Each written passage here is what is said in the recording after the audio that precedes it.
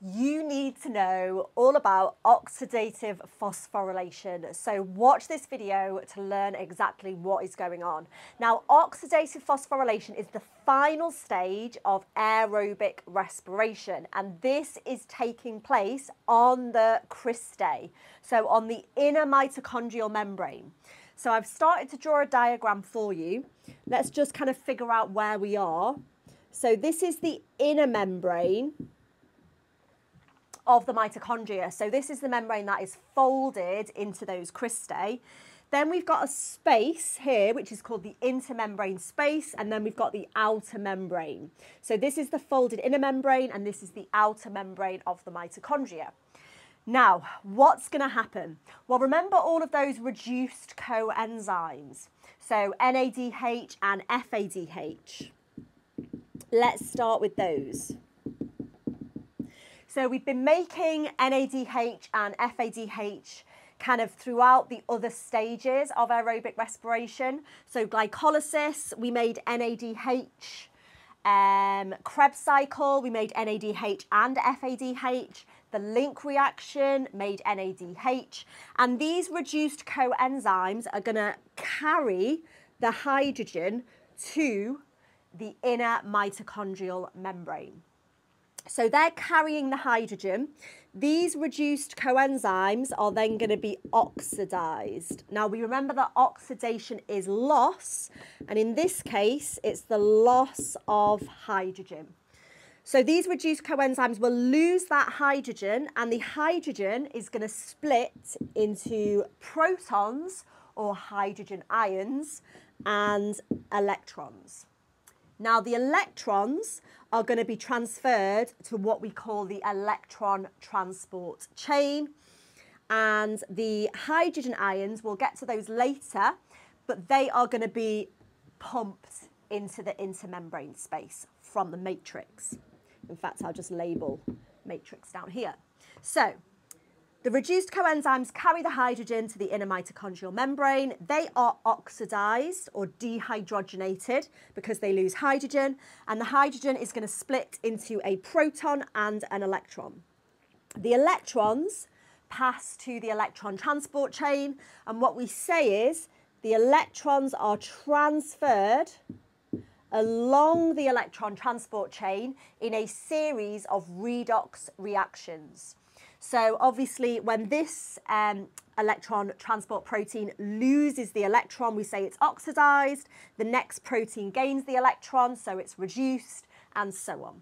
So they're transferred along the electron carriers in the electron transport chain in a series of redox reactions. Now this releases energy, and that energy is used to pump the protons, which also came from that hydrogen, pump the protons from the matrix into the intermembrane space.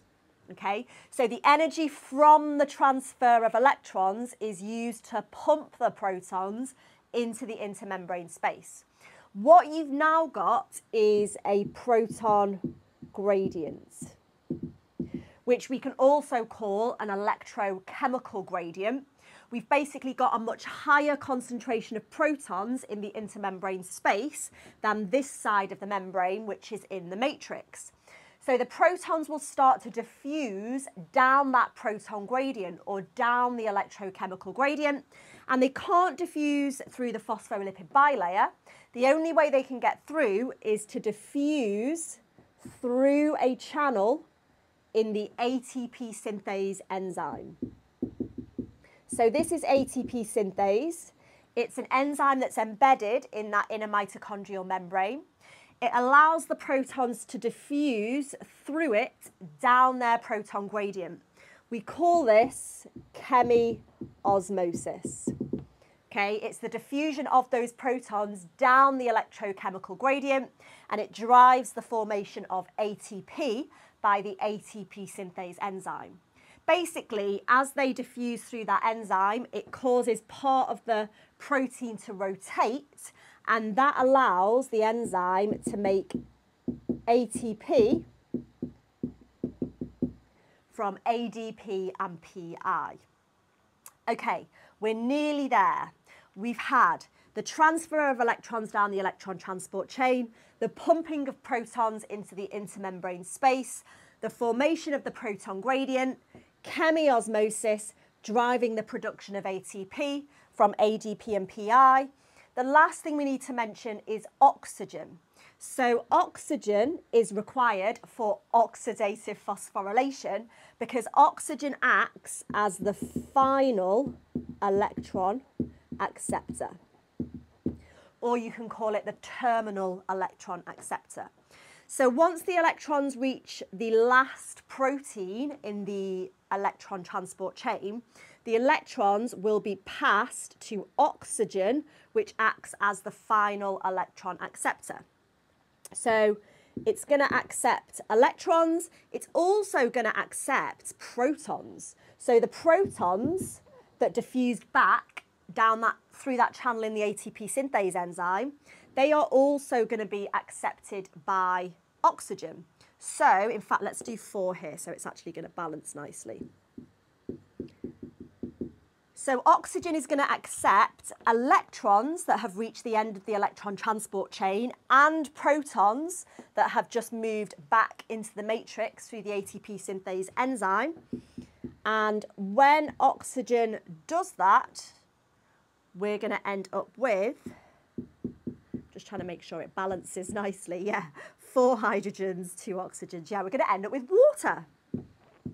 So the end product, we've made water. We've also made lots of ATP. This is the stage of aerobic respiration that yields the most ATP, and the most kind of recent prediction for how much ATP is about 32 to 33 molecules of ATP in total per molecule of glucose with the whole of aerobic respiration. But this is the stage that yields the most, so that's really important. This is the stage that directly uses oxygen as the final electron acceptor, and this is the stage that produces water. And that is oxidative phosphorylation. Without oxygen, this would stop, because without oxygen, the electrons cannot be passed to oxygen because there's no final electron acceptor, which means they cannot pass along the electron transport chain. So the transfer of electrons will stop, which means the protons will not be pumped into the intermembrane space, and then ATP will not be produced because you won't have that proton gradient. I hope that you have found this really useful.